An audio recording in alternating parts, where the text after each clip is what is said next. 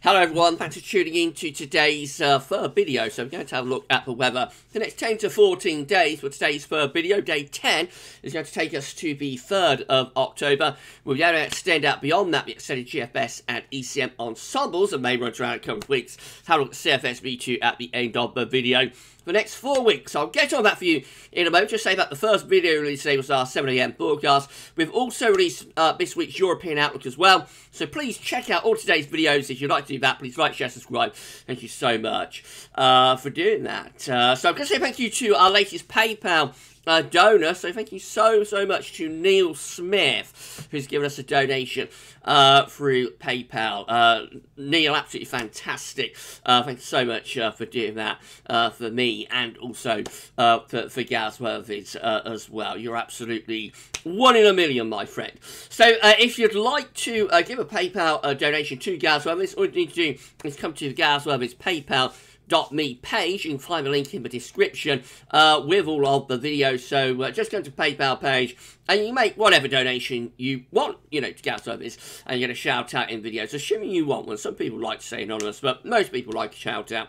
So yeah, we'll give you a mention in the vids and say thank you so much. Of course, there's also Patreon, and also you can become a channel member with GavsWeatherVids as well. So it's unbelievable. The support we get is always amazing, and I'm always blown away, you know, by the support that we get. So thank you so much. Thank you so much, everybody. And particularly thank you so much to Neil Smith for the donation. That is unbelievable. Thank you so much, Neil, for doing that. Right, going to begin in the tropical Atlantic. So we have got Rose just here. So post-tropical cyclone Rose is weakening all the time and will very soon be disappearing off this chart, I would have thought. So we don't have to worry much about that. We've also got this orange X up here. That's disturbance 1 with a 50% chance of cyclone formation in the next 2 days and a 5% chance of, the 60% chance, I should say, in the next 5 days. That's the remnants of Odette, and it might reanimate over the next few days, but I think it will generally stay out at sea. It shouldn't, you know, impact too many areas. More significantly is 18, just here, right down with our southern part of the tropical Atlantic.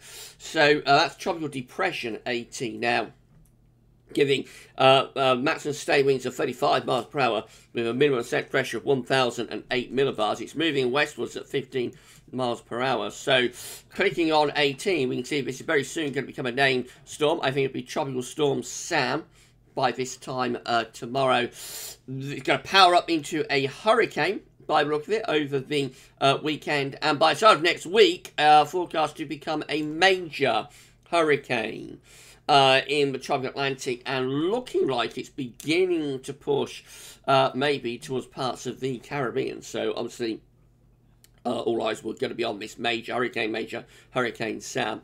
You know, over the next few days, it might start going in that sort of direction. You know, it could get towards the eastern side of America. There's no evidence of that at the moment, of course, within the forecast of the National Hurricane Center. But yeah, you know, it's going to be the main player of the Atlantic, or tropical Atlantic anyway, through the course of next week. It's going to become a major hurricane. So we'll keep a close eye on that, of course. Right, so coming back to home, central temperature is continuing its ever so slow drop. We've now gone under 17 degrees, so we are now at 16.9, which is 2.9 degrees above average. That's only 0.1 of a degree now off the warmest September on record, which was in 2006. So 2006 is safe. This is going to drop further before the end of the month. We'll probably finish up somewhere around 16.0, I reckon. But we'll see. Right, so these are GFS upper air temperature and precipitation ensembles. Next couple of weeks, we're at Brighton today. So red lines are 30 at upper air temperature, average for Brighton. If you'd like to have your local town or city feature within this part of the video, by the way, then you know, please let us know through the comments, or you can email us at GavsWeatherVids@gmail.com. So let me know directly. Right, so we're going to be above average, still above average, as we have been all month so far for the next few days. So into weekend, yes, we find that upper air temperatures are staying pretty warm, but early next week there is going to be a drop by looking at it in the upper air temperatures. Then they say generally at or under average as we go through the first week of October. Might be a little bit of a warmer showing up there later on into first week of October, but it does look a little bit zonal actually, that with sort of warmer and cooler sectors alternating. Precipitation-wise, also getting much more unsettled as well. So the next 2-3 days, going to have lots of dry weather. But over weekend and through next week, going to start turning more and more unsettled. There are some pretty big precipitation spikes there through the middle and latter part of next week and then on into the first week of October.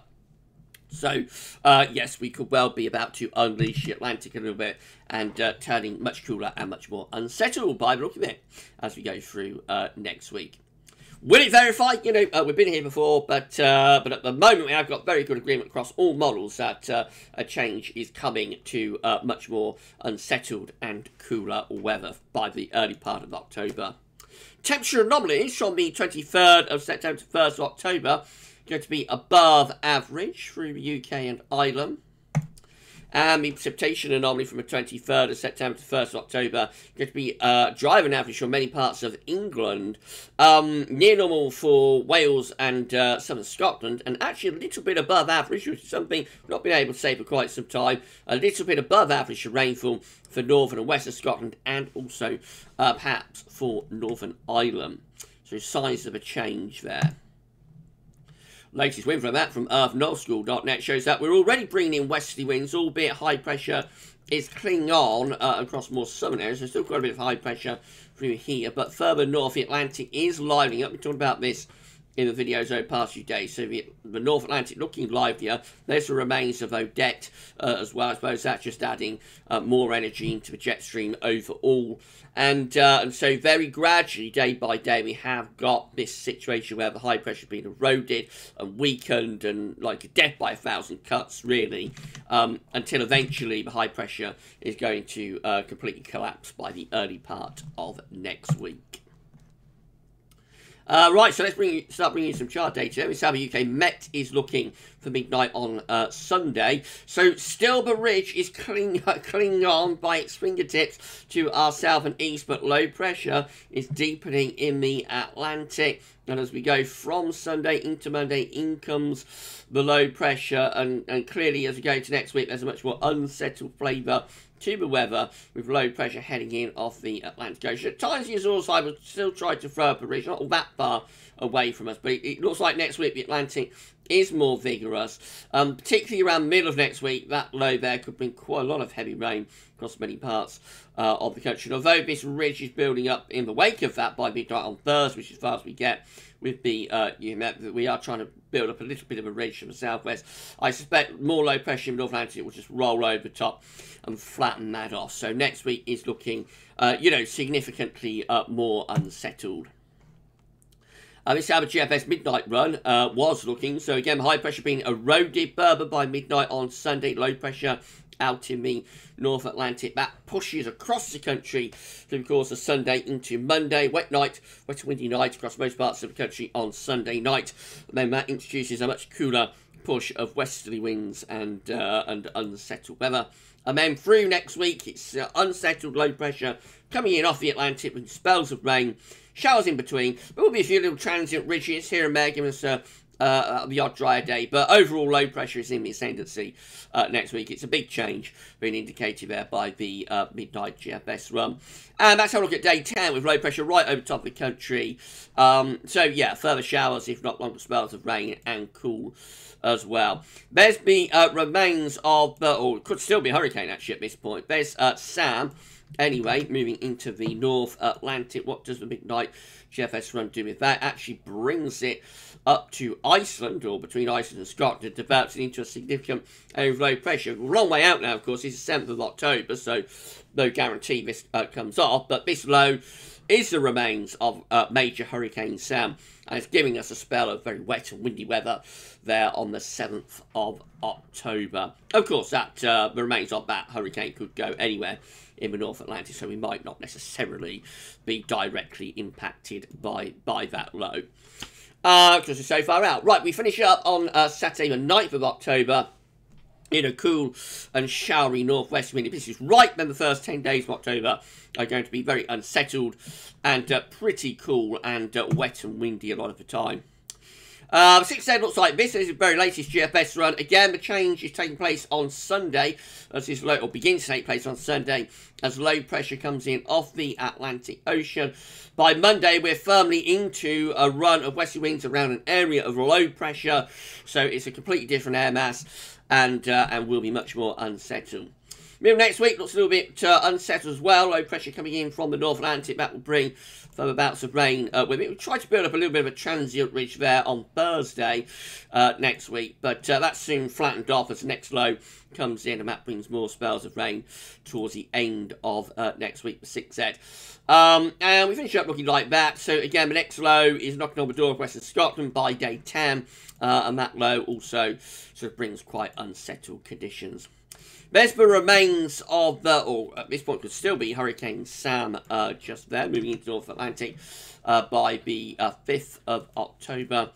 The 6Z sort of stalls that out to in the middle of the Atlantic, does not give us a direct hit, but the upshot of that is to build up this ridge to the south of Greenland. So we finish up with the 6Z pulling in what could be really quite a cold northerly wind.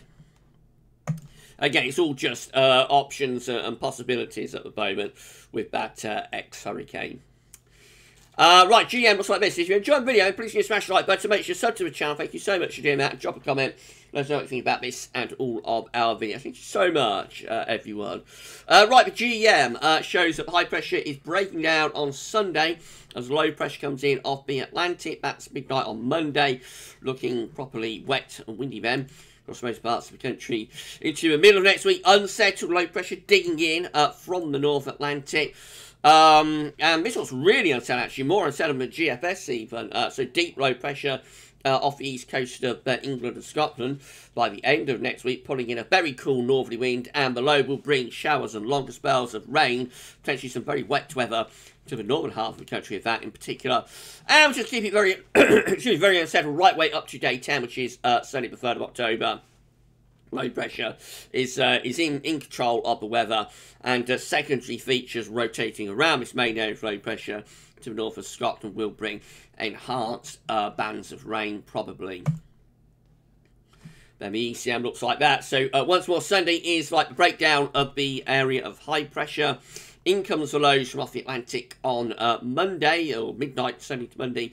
That will bring wet and windy weather through the country. It gets out of the way through Monday. We're left with sunshine and showers on a blustery westerly wind. And then further low pressure dinging in from the Atlantic. Troughs of low pressure anyway, bring further showers, if not longer spells of rain. And right way up to day 10, which is the 3rd of October, we're looking unsettled and pretty cool here, with bouts of rain and quite strong winds as well.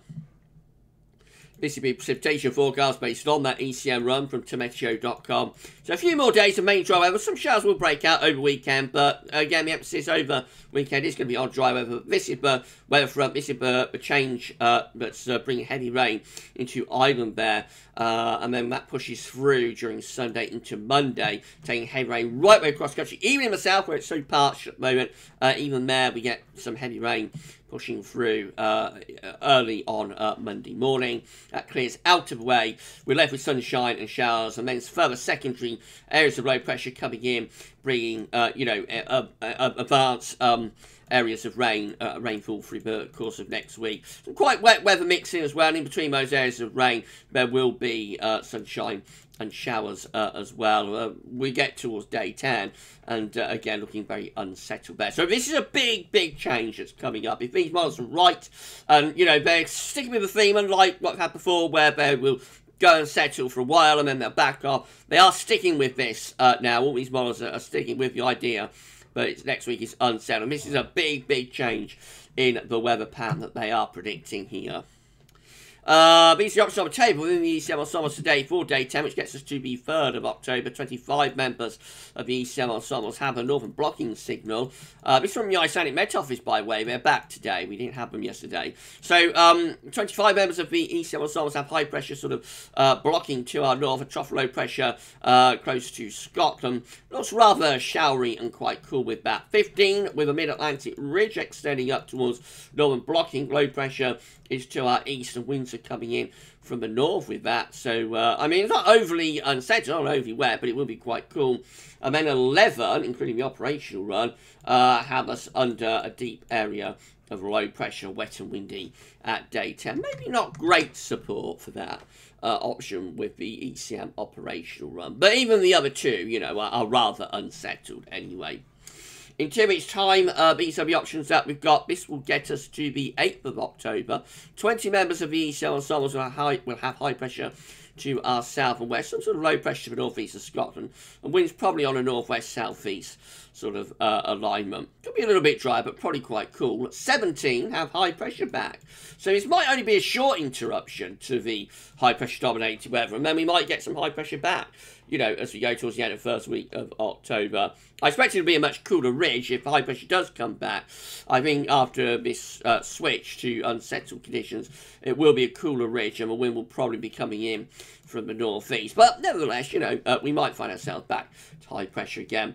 And then 14 just here have high pressure over Scandinavia, ridging into the UK. Again, that's turning mostly dry, but will be pulling in northeast winds if that comes on. So it's possible it will only be a short interruption to the anticyclonic theme.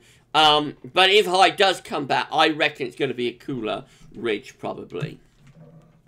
CFS V2, lastly, these are 500 millibar heights broken down to week pairs. The first week pair takes from 23rd, 29th of September. The coming week has lots of low pressure to our north and northwest, and we're bringing in wind from a westerly direction. The high pressure sort of collapsing southwards and eastwards, so obviously that's turning much more unsettled. Week 2 is going to be the 30th of September, 6th of October, with low pressure right over top of the country, showers, long spells of rain, and cool. But back to high pressure by week 3. This is the 7th to the 13th of October. Ridge comes back. It's probably a cooler ridge, but nevertheless, we go back to high pressure for the second week of October. And that doesn't last all that long either. By the 14th, 20th of October, week 4, low pressure is back in business and it is going unsettled again. So quite changeable during October with high and low pressure alternating week by week. So that's how I'm talking today. If you enjoyed the video, then please give me a smash the like button. Make sure to sub to the channel. Thank you so much, everybody, for doing that. Drop a comment. Let us know what you think. And don't forget to tell your friends, family to subscribe as well. That is incredible if you can do that for us. We've just hit, I believe anyway, we had about an hour ago, just hit 12.1k. So we've got our first 100 within 12,000. And so our next sort of mini target will be 12,200 subscribers, and ultimate target is 13,000 subscribers at the moment. So it's moving quite quickly now. So thank you so much for getting us this far, and please give us a sub if you have not yet done so. Right, so that's it for today's video. Just tell you what's coming up tomorrow. We're going to have the 7 AM broadcast, have the ECM WF 6 weeks okay tomorrow as well. We're going to have Germany Friday and a 10 to 14 day, 4 video uploads for you, and a live stream after 10 PM. So it's all going to be happening tomorrow. Keep checking back tomorrow for all of the updates, videos, and live streams and everything else. But for today's videos and for this video, that's all for now. And thanks for watching.